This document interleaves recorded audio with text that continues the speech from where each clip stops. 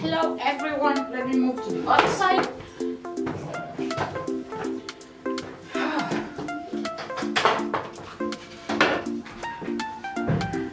Okay, hello everyone, welcome. So today I just want to take you through the Greek traditional clean Monday. Okay, so if you are an Orthodox, I think Catholic, they also do that. I think the only people that don't really celebrate this clean Monday thing, it's the Pentecostal people, correct me if I'm wrong. So today is clean Monday and we are here in the home of my in-laws. They made all of this, like the table is full with different types of meal we've been eating already. Here we have the traditional Greek wine. Well, actually it's not, this is just an empty bottle that my father-in-law used to put the drinks, but this is like the traditional Greek wine. He made it himself. He has other types also, but this is like the red wine that you use to eat. Okay, right. And I'm having some beer,